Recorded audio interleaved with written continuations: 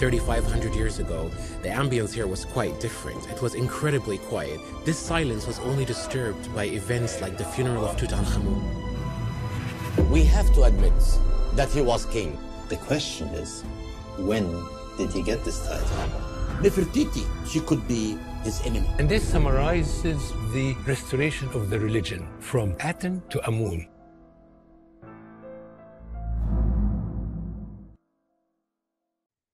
Good morning. How are you? I'm wonderful. Thank you for joining me today about the new PBS special, Allies and Enemies, 100 Years of King Tut. I can't believe it's been a century.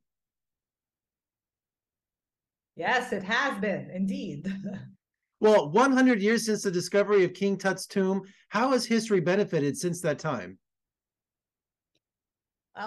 Tutankhamun is a very exciting figure because he's always being reinvented, and new discoveries are made, new theories are, scholars come up with new theories, so his history is constantly being rewritten, which makes it much more exciting.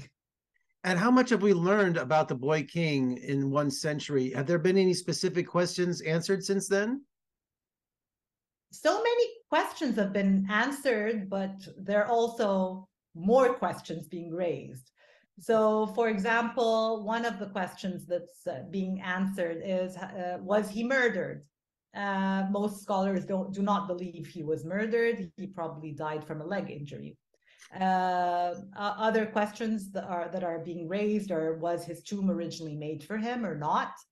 And that's something that will be discussed in the documentary.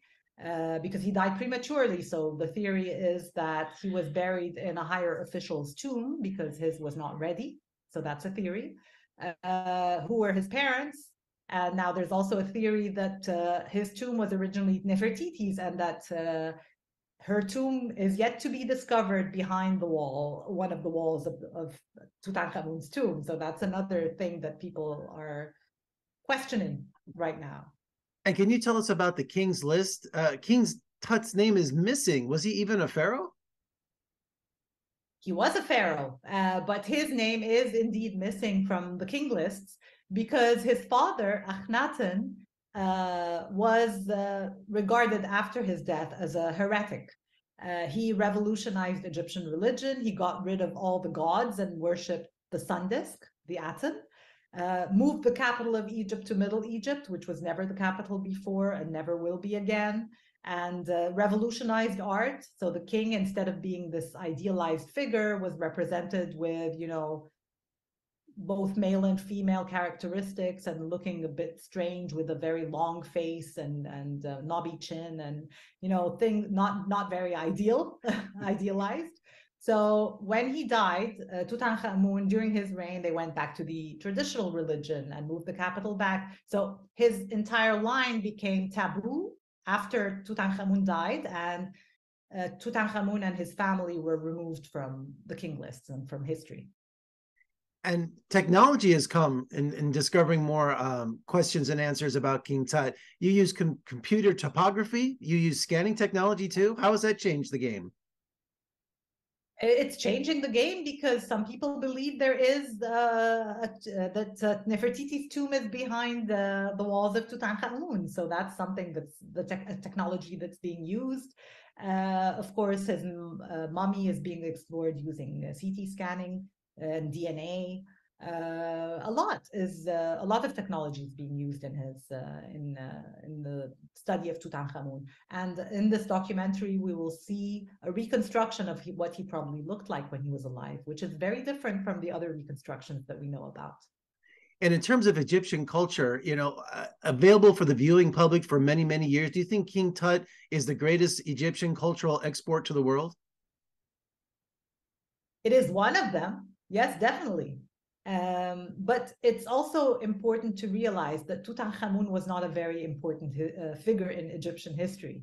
The reason he's so famous is that his tomb was found intact. Other kings, their tombs were robbed since antiquity. So Ramses II, for example, who had a very long reign and a very large tomb, his tomb was probably much more impressive than Tutankhamun's. Seti I, Ramses II's father, his tomb was from an artistic point of view, gorgeous. So They're much more impressive tombs, but his is the most famous because it was found intact. Now, keeping treasures in Egypt, is grave robbing still a problem, or desecration still a problem in the world of archaeology today? Of course, everywhere. And that's why documentaries are very important, because they raise awareness about the importance of history and the importance of ancient Egyptian artifacts. And the thing is that in Egypt, we've produced also an Egyptian documentary, and that's helping to raise awareness about the importance of why it's not a good idea to loot, and that you're not just robbing the artifacts, you're robbing history, you're robbing humanity of its history, historical knowledge that is lost forever when you loot. And finally today, Doctor, as an archaeologist, do you have a favorite artifact in your career that you discovered, or that's a personal favorite? I have many personal favorites, but one of my favorites is a very tiny fragment of limestone that the artists who built the tombs and decorated them in the Valley of the Kings was drawing on, sketching. It's an image of a lute player, a nude lute player, and the way it's drawn is very different from the way we see ancient Egyptian art, because we can recognize ancient Egyptian art because it's governed by very strict rules, but this drawing shows us that the ancient Egyptians could draw more realistically, but they didn't for religious or the different reasons that governed how they produced art at the time. Well, Doctor, thank you for your passion, and thank you for this incredible discovery. I love history, and I love you're a modern Indiana Jones. So thank you so much for joining me today, and Allies and Enemies on PBS. And best of luck to you and all your future discoveries. Thank you so much. Thank you for having me. Thank you, and I hope you enjoy the documentary.